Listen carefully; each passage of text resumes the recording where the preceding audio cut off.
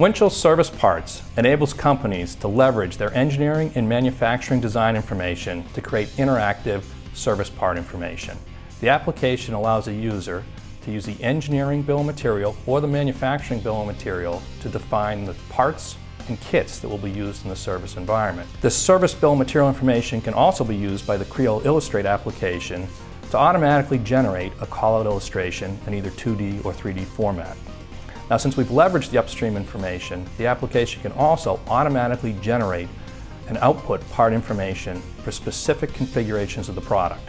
This is a key advantage to end users because it enables them to quickly identify the specific parts they need to do a repair and have the confidence that information is accurate and up to date since it's associated with the core engineering information.